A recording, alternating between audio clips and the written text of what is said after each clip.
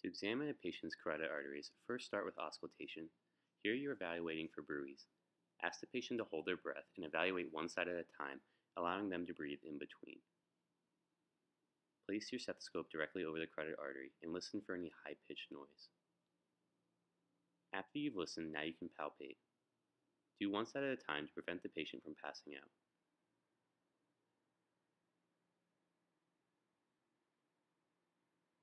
From this view, you can see where to place your stethoscope. It's just anterior to the sternocleidomastoid muscle. You want to palpate in the same area as well. If you're having a hard time finding their carotid artery, you can ask them to lower their jaw or tense it a little bit, which will flex their sternocleidomastoid muscle, allowing you to better find the position.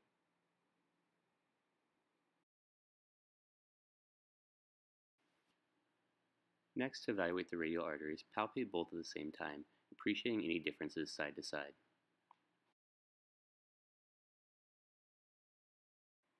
To perform an Allen's test, first find the radial and ulnar arteries. Include both of them with your thumb. Ask the patient to make a fist and to pump their fist quite a few times. This is getting all the blood out of their hand. After they've done this, ask them to open their hand.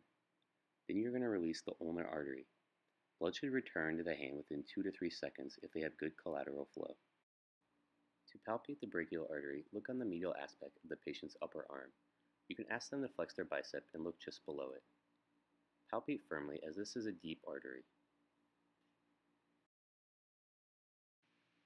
To listen to the renal arteries, first start 2 to 3 centimeters above the umbilicus, then move out 2 to 3 centimeters each side laterally, evaluating for any bruits.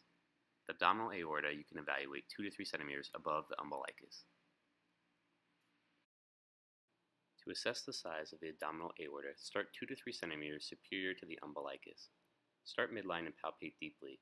Move out laterally until you no longer feel the pulsations of the abdominal aorta. Then use a ruler to measure this width.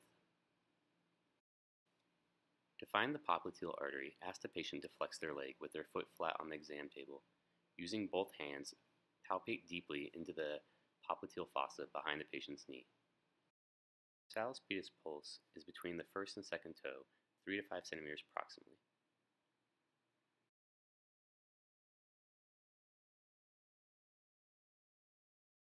The posterior tibial pulse is just posterior to the medial malleolus.